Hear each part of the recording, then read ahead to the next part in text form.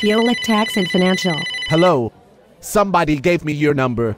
I am looking for a new accountant. Okay, do you want to make an appointment? How much is this going to cost? If you have the same forms, it should be the same as last year. I wasn't in there last year. I just said I need a new accountant. I got something in the mail from you people and it says there's a first-year discount. Okay. For the first year, it would begin at $80 for a short form or $100 if you had EMAZ, or maybe $120 if you have to do a New York return too. If you have rental property and number of investments or are self-employed, it will be more. I have rental property in North Carolina and my wife sells Amway out of our son's old room. How much will it be? I'm not sure in that case. The tax preparer will be able to tell you after reviewing your prior year's return. I don't have a copy of my last year's return.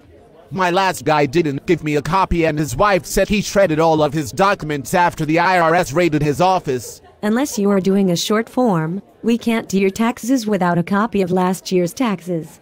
And, if you've had trouble with the IRS, Ted is going to refuse to do your taxes but trick you into thinking it was your idea to storm out of his office. I was only joking about the rental property in Amway and the shady accountant. I've been doing my own returns for a while and not sure I'm doing them right.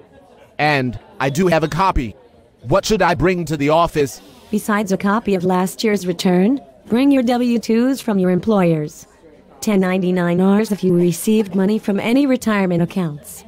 Form 1098 with your mortgage interest and property taxes paid. Any tax statements from banks, stocks or investment companies. Social security numbers for any dependents not on last year's returns. Also, please have personal expenses totaled for medical bills, including dental, eyes and prescriptions, charitable and church contributions, job-related expenses, college tuition, expenses or student loan interest, daycare expenses, and the sales tax information if you purchased a new car or other large purchase. What are your hours? We're here 8 a.m. until 9 Monday through Friday plus 8 until 5 on Saturday. Do you prefer days or evening?